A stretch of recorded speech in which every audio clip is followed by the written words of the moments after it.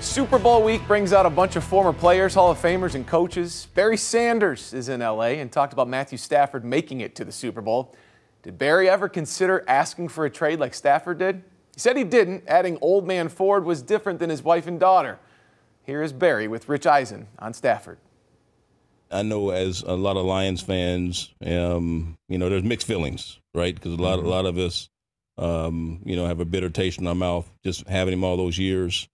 And not being able to have more success. But for me, to see him in a situation where he's really just thrived and he's really answered a lot of questions about, okay, can this guy do this? Can he do that? It's great to see. As Carolyn's reacting off camera here. Stafford is a topic for so many Lions fans this week and has been all season. Keegan Michael Key is hosting the NFL Honors on ABC this Thursday. He talked with Jimmy Kimmel about his feelings. I love Matt so much because we're at least now Super Bowl adjacent. Right, yeah. The Lions, right? And I thought it was very sweet of them to let Matt go, to let him go and get this chance, right? And I don't think they did it for that reason, but yeah. Yeah, but it's wishful thinking, right?